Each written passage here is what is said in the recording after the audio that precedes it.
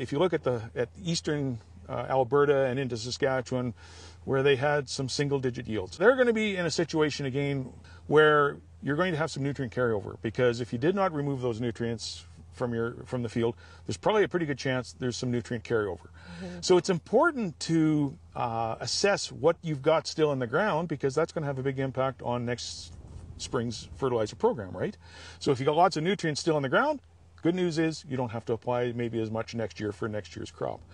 On the other hand, you go to the other extreme where we had areas where we had 15 inches or more of rain. Now, well, first of all, we're going to have monster crops like this. And if you look at a canola crop, if you look at a 60, 70 bushel canola crop, it's going to remove about 120 to 125 pounds of nitrogen just in the seed.